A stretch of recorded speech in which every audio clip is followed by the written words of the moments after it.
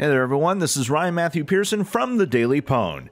Dementium II HD is a recently ported game from Nintendo DS to Windows that is coming soon to OS X. In this game, you play William Redmore, a troubled mental patient that recently underwent brain surgery. After waking up from 5 weeks of unconsciousness following the procedure, you are immediately placed back into your cell to resume recovery. Even though you are assured by the nurse that you are going to be just fine, your nightmares quickly return. Your job is to fight through hordes of ghastly monsters and stop the mad doctor behind it all. Is this just a delusion brought on by your psychosis, or a rift into a hell opened during your surgery? Gameplay is standard to what you might find in any other first-person shooter out there. The graphics, however, are far from optimal for the platform.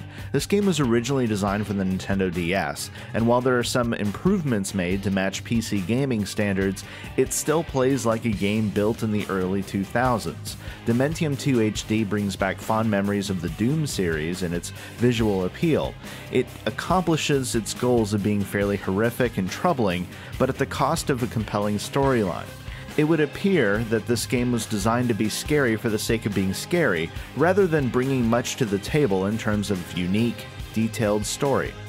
Still, if you like insane asylums, hellspawn creatures, and games that are made for an adult audience, then Dementium II HD might well be worth the cost of admission. This has been Ryan Matthew Pearson for the Daily Pwn saying good game, no rematch!